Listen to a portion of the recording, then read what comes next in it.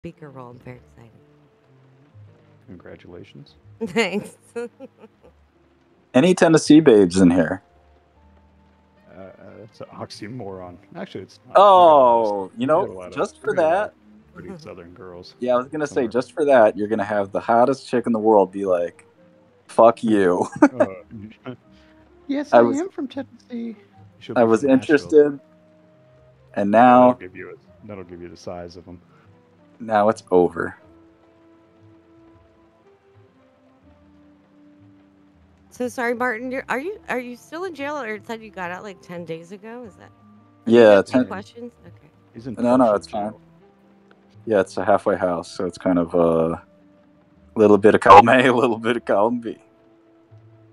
Okay. All the fun people of jail without the bars and the fence and the perimeter trucks. But everything else is kind of there. And you get a phone. Yours is probably a fancy one though, like a rich people halfway house. No, No? there's no Hell such no. thing. Definitely not. Well, rich people jail prison is a thing. There's no, it isn't. No, it's not. Huh? I'm not No, rich, no. and I was in the exact same prison as Martin, so that should tell you right there. Well, Martin, I mean, I don't know if I'm not trying to be rude, but I was just like, I know he had to pay a bunch of fines and stuff. Yeah, but the fines came after his prison sentence. Yeah, I'm still rich. It's Are you? there's no such thing as rich person prison. There's federal prison camp, which unfortunately I didn't even get to go to. But I almost got to. yeah. But for the boiled eggs, I would have been there. But yeah. Do you feel bad about the way that you gained all that money? No, why would I? Yeah. I must say I'm not like completely educated or aware of the whole situation. But from what I gather, there was a very important drug Vastly that vastly undervalued Yes. product. Thank you. Okay, so that's what you're saying. It was way underpriced, so that was the need for Something the like that. 5,000%. Look at what it's trading at right now. I mean, I'm not arguing. Yeah, whether it is or not. I was just asking. I don't. Okay. Yeah, I don't know. I mean, no, I like pharmaceuticals as a business model. I think the world needs strong, healthy, successful pharmaceutical companies that make a ton of money. Why? You know, well, we had this pandemic thing recently that was really dangerous. It could have killed a lot of people, but thanks to the pharmaceutical industry, it didn't. It was pretty cool. I mean, it's you're saying the vaccines were extremely helpful, and because of the pharmaceutical companies, therefore we saved a bunch of lives, and therefore they deserve to gain a bunch of profit off of it. Yeah, that's exactly what I'm saying. Yeah, they saved the world basically. I mean, does come on, Coca-Cola that's a deserve to stretch. gain a profit? Sure, but hold on now. They're two different ideas, right? Because I think the product of healthcare. Huh? Pfizer and Moderna saved the world, and everybody else didn't. It was amazing. Like they should be parades for Pfizer and Moderna. Do you That's think fine, like but- Humira is priced at a reasonable level, or any of these other, high dollar boutique drugs right now? I mean, when the amount of money that has to go into R&D and the trials for these things is obscene. And when you get one winner out of, I don't even know what the stats are. I mean, I don't know how many fail in between phase 1 and phase 3 to get it to market, but I mean, you basically have this one shot to recoup your money to cover your next 10 ventures. I mean, but I don't think that there are a lot of huge pharmaceutical companies that fail at that, right? They're often making tons and tons, billions of dollars. Why would that be necessary? You don't see, yeah. Of course. Most drugs fail, actually. Most drugs don't pass phase 3, so it's a tough game. Like he said, it's for every winner, like Humira, you have 10 or 20 losers that don't make it. So is it what's his name? The graveyard the graveyard Alzheimer's, fallacy or whatever. No, that's not what I'm talking about. I'm talking about Talib. Oh yeah. What did he talk about? The where people don't take into account the losers. They only look at the winners of the situation. I can't remember what he. Yeah, it's a fallacy, right? It's a fallacy. I mean, because you don't think about all the ones that fall by the wayside, because all you see is the people that are succeeding, and the The people that are success. Oh, making it. Yep. Yeah, there's survivorship bias. Yep. Yeah. Exactly. Yep. Thank you. Oh, my mic was, yeah, survivorship bias. That's a fun one. Yep. So you guys are more into sort of unfettered capitalism, even when it comes to products such as healthcare and necessary drugs for health. Thank God. Yeah, I mean, without it, we'd be really stuck. Like, we'd have a lot of problems. Like, my friend was dying of a disease called non-Hodgkin's lymphoma, and she Oh, would. I had that. Yeah, so you should thank No pharmaceutical. joke. Yeah, Yeah, you well, should yeah. thank pharmaceutical companies for Well, still being here. Make a profit Here's- off it. They're not going to develop the medicine for it. I mean, if you've got an orphan drug, or if you've got something that's, it's not financially viable to pursue a medication for, why do it? well, So then unless you're talking that's what about restructuring the entire, healthcare Healthcare. industry and make it Yeah. some sort of government subsidy, which, I mean, Jesus Christ, when has that ever worked? I mean, Yeah. it's in a It doesn't work in perfect any world. other country. Yeah, in a perfect world, I agree with you 100%, but that's Where an ideal. where are there government-run pharmaceutical companies anywhere in the world? Name one. I was just talking about healthcare as an entity in general. Well, Yeah. payers are one thing. I don't really care who pays for my medicine, as long as the money's green, it's fine by me. But in terms of discovering drugs and actually developing them, it's pretty much a capitalist's job, not a government job. Again, that's Okay, the whole but- reason that capitalism invented insurance. So what I think you should do is, because you're alive, you should actually get on your knees, bow down to the floor, and thank the pharmaceutical companies for the next 30 to 60 minutes for saving your life. I find that to be a ridiculous request, sir. I think Why? you should try it and take a photo and post it in this Discord. My friend was Maybe I'll dying. think about it. My friend was dying in non-Hodgkin's. She was 19. She got in the phase 3 trial for Rituxan, and she was in a. She's from Long Island. She was in a group of cancer patients with other children and teenagers who had cancer. She was the only one out of 10 people that's still alive, and she made it in the Rituxan trial. There's somebody in here who has a severe, deadly disease that my friend died of when he was 19. He passed away from cystic fibrosis, and there's a wonderful person here who extols the virtues of the drug industry, because there was a drug company in Boston called Vertex who saved her life. She'd probably die without Vertex. So I'm not against pharmaceuticals, good. obviously. Then I you just think might that- want to actually, like I said, genuflect and give thanks for. What are think you the- against? I think the idea of profiting off of saving someone's life is. Oh, you should unethical. boycott doctors then.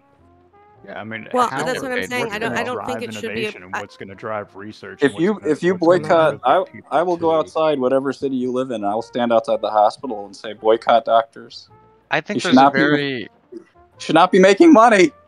They there's need a to be very doing it out of the interesting- goodness of their hearts, Mark. There's a very Of course. interesting discussion to be had here, which is like, if that's the case, what is it okay for people to profit off of? What Nothing. ventures do you think it's acceptable for people to profit? Let's say health for some reason is excluded. Can I still have like a very successful accounting firm and make a lot of money that way? Is that okay? Yeah. Okay, well I let's don't- say I don't think- we want to innovate. Just level with me. Let's say we want to innovate medicine. We want to advance medicine. That's a noble goal. Let's say I start a pharmaceutical company and I need a CEO, and I want to get somebody really good because I want the company to do a really good job in advanced medicine. So I start looking for Harvard MBAs, right? These guys make like on average like $500,000 a year.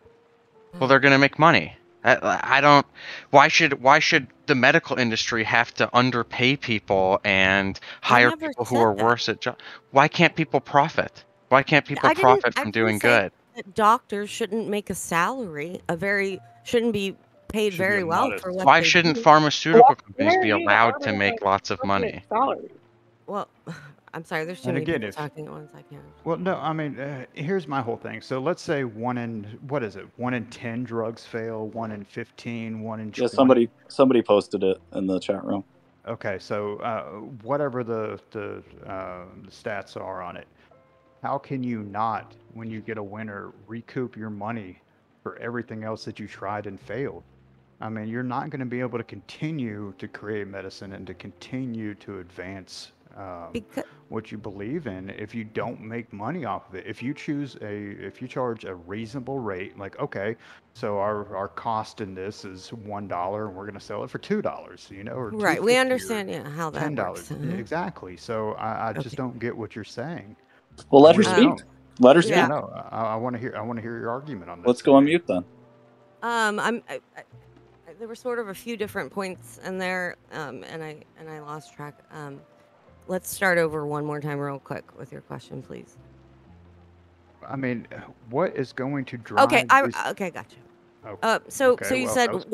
All right. why is it wrong for pharmaceutical companies to recoup the money from all the trials they did on the medicines that failed, right? That failed. Correct. Okay, Yes. I never said there was anything wrong with recouping money, but I do think there is something wrong with pricing drugs so high that the profit margins for these companies are huge. And once But your again, I know profit it's margins, no, hang on. Your profit margin is going to be huge on your winners because it has to take into account the losers. I mean, so if you're trying to say that, okay, my profit margin is extraordinarily high on this one drug or these two drugs, that's because it's taking into account all the drugs that fucking failed okay, that but came forward.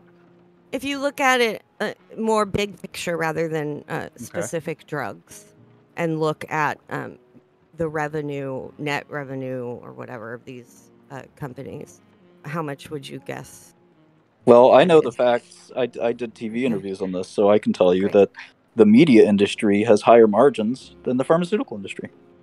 Definitely believe that. So if you ask Um, me what's more important, television shows and movies or medicine, I would say medicine.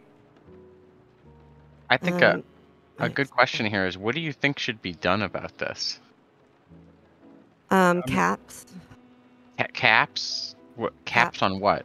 Bro, no on caps on cap. what they prices, can charge They're on medicine. the winners. capping, bro. Caps on drug prices? What if a Capping, bro. drug is just like incredibly? There are drugs that are incredibly expensive to produce. I'm trying to remember. There's a treatment where they use an incredibly rare isotope that basically has to be like taken from nuclear power plants and decayed to like a specific point by the time it arrives at the hospital, and then they use it as like a contrast in scans. That's Yeah, just I mean, like unimaginably expensive. It costs just Well, ridiculous amounts of money to produce that. How do you cap that? well, it wouldn't be a stagnant number, right? It would vary. That cap would be able to Based on vary what? based on market value, Well, or I well, don't we know. don't. I just want to make sure we're not attacking anybody here. Just because some of us feel differently doesn't mean we have to attack anybody. no, And and again, I'm sorry. Go on. because it feels like we're attacking, and I don't want to do that, and I don't want to, kind of like endorse that. But I do think the capping idea has been thrown out before, and it's not the worst idea in the world. I think the problem, I guess, for me, from my perspective as a drug guy, is that the healthier this industry is, and the more profitable it is, the more drugs that get made, and the more people get saved. And that's what I've seen with my own eyes.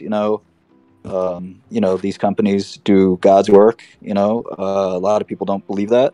Every Purdue out there and every ADHD drug kind of fucks it up for the rest of the industry that actually, and me and myself, unfortunately, I fucked it up. I think my intent was in the right place, whereas Purdue's intent wasn't. And the ADHD drugs and the Viagra's of the world kind of give the drug industry a bad rap because there's so many great miracles that have happened. And there are people in this chat room that I know that have a rare disease, some of whom bother me quite a bit about it, some of whom don't. There's actually several. And there's no incentive for those people. There's no incentive for the companies to make a drug for those people. And isn't that awful? Like, to have this rare disease, you're suffering, you're hurt, But and there's nothing for you because there's not enough money in there for you. but you're assuming that the only incentive in in healthcare and pharmaceuticals is money. Well, of course. I mean, Yeah, it costs on average $400 I- million to make a new drug. but you're talking about costs. I'm talking about profit. Yeah, it costs $400 million to design and create a new drug and bring it to the market. So nobody's giving away that kind of money. and again, think about how many of those drugs actually fail. I mean, I- so I if know. you I think fail, that gets incorporated into the 400, but it's yeah, supposed to be, yeah, exactly. That's what I'm saying. I mean, you're just, I mean, you're looking at these high margins on one particular drug, and you're saying, oh, well, this is the issue, this right here, and you're not taking into account everything that goes into it. I mean, if you don't make money on your winners, you're just Right. not going to Okay. stay in business. If And you if your concern is like mostly with like millionaires and billionaires making a lot of money, then the solution is just to tax millionaires and billionaires more in the United States. Absolutely. Oh my God. Quest, what I did think I tell you about the T that's word? an easy solution. Sorry, Mo, but I love taxes. You have a libertarian in the Oh chat, my man. God. I Please should start be more warning what sensitive you to the that local word. anarcho-libertarian, but that's something I don't know anything about to be able to speak on. Yeah, But- Martin, if you don't mind, I have to go, but I wanted to ask you one more thing since you brought up the non-Hodgkin's lymphoma. sure. I had large diffuse B cell lymphoma in my chest, and Yeah. they gave me dose-adjusted EPOC R. So I think one of those drugs is the one you're talking about that your friend had the trial. The Yeah, R. Rituxan. Do you know long-term any side effects from any of those drugs? Once your chemo's done, no. Yeah. There's usually no side effects. There's the risk of secondary malignancy, so it often happens that because topicide and that high dose regimen, the REPOC, is a really rigorous regimen that's only for people who are fit and can withstand it, because it's much more difficult to take than RCHOP, which is the standard for many years was RCHOP. Right. Before R, it was just CHOP, and CHOP was just ugly, old, dirty chemos that were really not too helpful.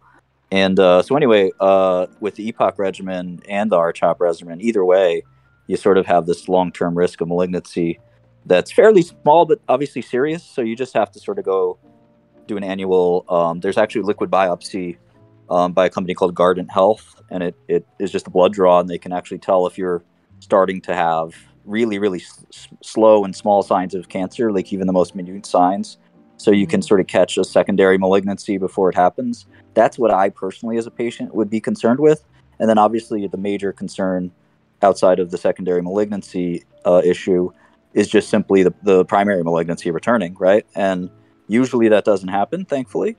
The problem with it does happen. There's some genetics that you can do based on the tumor itself with biopsy to see kind of what that likelihood is. There's certain kind called triple hit lymphoma or double hit lymphoma that's more likely to recur than non-double hit or non-triple hit. So depending, your oncologist can tell you, your hematologist oncologist can tell you I'm that. done. It's been 7 years now. Yeah. Right. But it still depends on what that biopsy was, and a lot of that science has been done recently. So you kind of want to know, I think, to just sort of prepare yourself for vigilance. The good news is relapse refractory DLBCL has had a lot of new treatments. Polivy from Roche, which is called polatuzumab vedotin, and different PI3K kinase inhibitors. There's been a number of really great advances, because for a long time, post RCHOP failure, you didn't have a whole lot to do other than there's a couple of little attempts you could do, but really it was just try RCHOP again and try different chemo. And that was basically a death sentence, because if you failed RCHOP the first time, you're probably going to fail it the second time. Now, dependent how long your relapse was and stuff like that, you're out 7 years. I would say you're basically cured, but you just have to, as you know already, but you just have to stay vigilant and make sure that if something feels wrong or feels weird, that you take care of it immediately. And then also, obviously, you do a sort of screening every year or so just to make sure that you stay good. But again, I think for DLBCL, there's a lot of interest in the minority of patients, the 10, 20, 30% that do relapse. And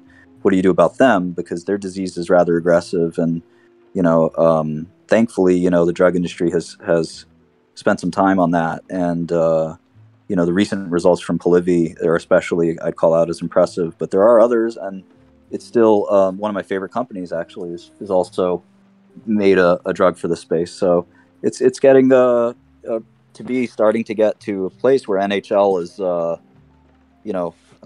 almost at a point where I had a friend who was 20 something and had it. She was this very cute New York girl who I went on a date with, and then she came up with NHL all of a sudden, and now she's sort of back and back to her old self, and I still have to go on a date with her, and I'm so happy that she's in good shape. I don't know if she did EPOC as well, but it's your oncologist knows everything. I don't, and Yeah, no, I remember when I was going through chemo, and that drug was kind of red, and I remember like my urine would be kind of red at first when I started taking that drug, and then later on, like if I would get bit by a mosquito, and I would scratch it a little bit, it would get like really sort of infected, and it took a while to heal, and I figured, okay, well, my body's not working right now, but it still kind of is that way, and I could be totally placing blame on chemotherapy for it, but it just, because they happened at the same time, and it kind of never got better. I guess those kind of things are what I'm thinking of, like the side effects, not necessarily the tumor or the cancer itself, but yeah, I mean, I don't think so, but anything's possible. One of the best places for medical information, probably the only place I would trust, is PubMed, which is difficult to read. It's for professionals only, but it's what doctors read, right? I mean, sometimes I'll even see a doctor as I'm talking to them. They're looking the stuff up on PubMed. It's just like, man, I could do this at home myself. Of course, they have the training to understand it, but it's English. We can all understand it too. And if you read a little bit on PubMed, there was a recent paper about this in the New England Journal where they went through just DLBCL, the state of the art in DLBCL. I'll see if I can find it for you and send it to you. And it talked about some of the long-term side effects, but personally, I think that all of the chemo side effects are really short-term. There are sometimes lasting side effects like peripheral neuropathy, like pain, some tingling sensation in the nerves after. My fingers, the tips of my fingers are numb for months. I thought, I'm probably never gonna feel my tips of my fingers again, but it came back. Yeah. So I don't know. I wish you the best, of course. I hope that you stay happy and healthy, and everything great happens to you. And if anything bad happens, like I said, I hope that for all of us, whether it's we're sick now or we're going to be sick in the future, I think unfortunately all are going to rely on this industry to do the right thing and try to make the best sort of medicine. And of course we want it to be affordable, and we want a system that everybody can get taken care of with. And there's been a lot of debate about how best to do that, and I hope that we figure out better answers. I mean, but I do think we have good answers. I think people always see the glass half empty. And part of the fault is the media, because, insulin, for example, is one where people really like to place a lot of blame on, and it looks like everything's really bad. But the reality is insulin's a lot more affordable than it's made out to be, and as are many other medicines. And we kind of get, like, it's just fun to punch the pharmaceutical industry because, like, for whatever reason, it's always seemed like a scummy industry. Yeah. But, the reality is, like, it's actually like, until you have like HIV or something, and now, you learn that getting a diagnosis of HIV really isn't that big of a deal. Like, you can live with the disease forever now with no diminution of your life at all. It's, stunning successes. CML is now functionally cured. Hodgkin's disease is functionally cured. There's so many different, tumors now that you can survive 10, 15, 20 years with, when the past were 18 months.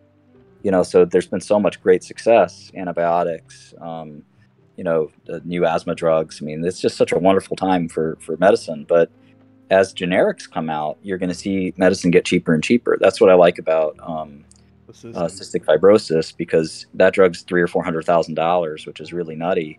So expensive, right? But in not 5 years, but about 10 years or 15 years, they'll be generic. And once it's generic, it'll be like $20. So Why does it take so long to get generic? Well, they have a patent. So, Right. they have the right to exploit their patent. They get 20 years. Over time, the drugs all go generic. So you get this one shot as a drug company to make your money. You get 17 to 20 years. It's usually 17. And you have to spend 7 or 10 of those years developing the drug. So you actually only get like 10 years of profit. And then once it's generic, there's 50 Indian companies and 50 Chinese companies that all sell it for a penny. And once it's a penny, it's basically, there's no profit to anybody. The Indians can like squeeze out a couple of pennies, but it's really a low margin drug again. And, generic margins are like a couple percent. I mean, they're excruciatingly painful. So you kind of basically are subsidizing these inventions by kind of letting the drug company win for 5 or 10 or 15 years. And then everybody gets it for free, which is kind of not a bad business model, I think. Anyway, yeah, thanks so much. It was nice talking to you. I have to go. Yeah, likewise. But nice to meet you. Bye. Yeah, the trifecta thing was like, I have a friend with it, and like her life expectancy was like this year or next year. She was like predicted to die, and she takes this drug, and it's like as if nothing happened. Really? You should Yeah. talk to Just Breathe when she shows up. She's our resident CFer. Yeah, it's fucking like I don't know. It's one of those things. Trifecta. Yeah, it's absolutely insane. Like I couldn't believe it because I was expecting her to go as well, but no, it's like fixed now. It's crazy. Yeah, no, my friend Ray, wasn't lucky enough that Vertex was there for it. It was almost like, somebody wants to know more. I wonder where you ended up in prison. I cannot disclose that information. Same way everybody does. Poor choices.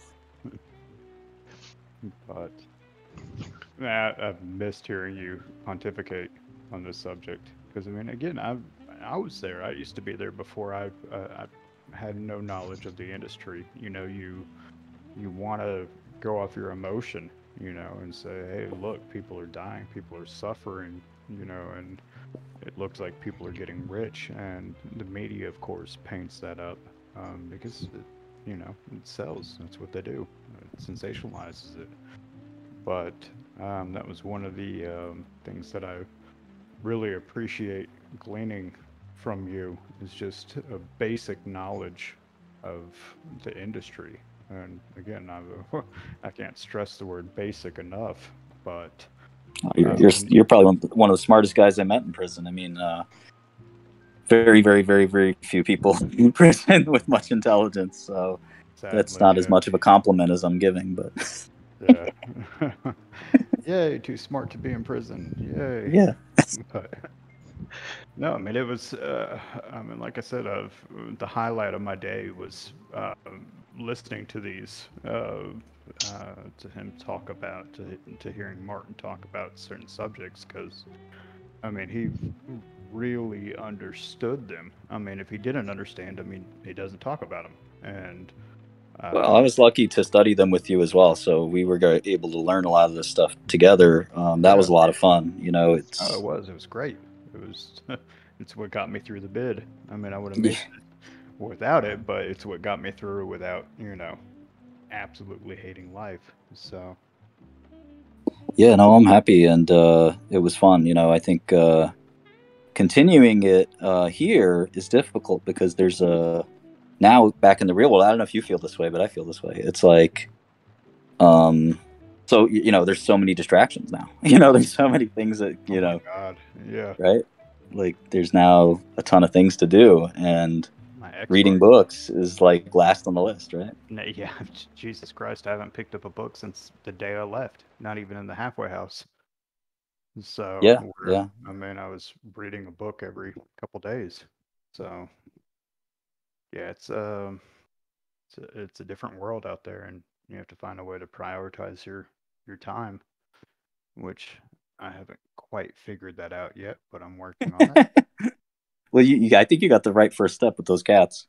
Yeah, I'm so glad to have them. Except one of them just pissed in the floor. So I was gonna ask you if you have a litter box and all that shit. definitely have a litter box, but I don't think they're quite litter Suggested box. litter box. Yeah, it's a suggested one. I don't think they quite know how to use it yet. I've put them in it a couple of times, but I think they've just think I'm dropping them in some litter box. They'll use it. They'll So use it. They'll use it. this is I, a completely new experience for me. So when I had cats as a kid, my mom was taking care of them. So I'm now learning what it's like to actually try to train some. I don't think you have to train them. They know. I hope so. God, I hope so. They're probably trolling you. They're just like, Might yeah, be mad. Yeah. we're bad boys. We're brothers. We're gonna shit wherever we want. We don't care.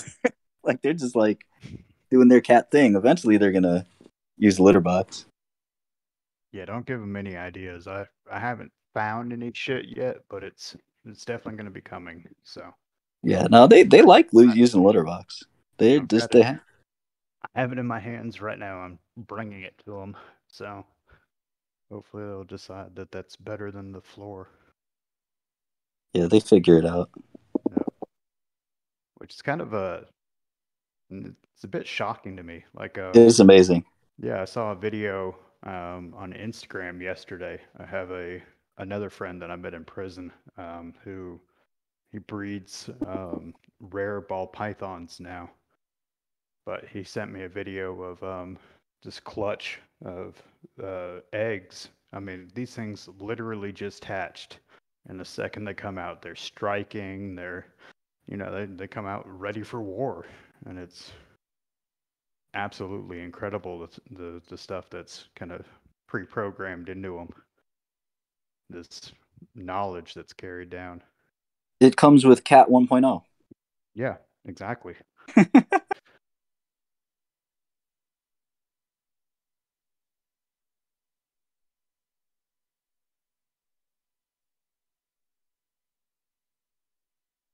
So now, at the halfway house there, are you in a room with like what, four other people, or is it It's just me bigger? and another dude. We have 2 bunk beds here, so we can fit 4, but it's just me and another dude. It's not too bad. Oh yeah, it's actually pretty chill. He's out all week, all weekend for the 3-day weekend, so it's pretty good. Oh yeah, that's great. Yeah, we had 4-man rooms, so Yeah, it must have been shitty. it wasn't too bad until the end.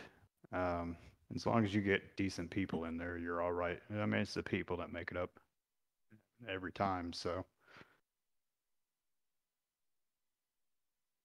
I'm trying to paste this escort. wait, Maybe I'm what? like, yeah, there's an escort I matched with. Oh, I pasted it Showed like up. 10. Yeah, I pasted it like 10 times. Um, yeah, I'm still getting used to Discord on a phone, but yeah, she doesn't give the face. Now you see what I was talking about. Everything on the phone, dude. Oh my God. Sucks. Trying Yeah, to trying to copy and paste all that stuff was absolute nightmare. I mean, you would think it would be easy. Everything should have been easy, but it took so long.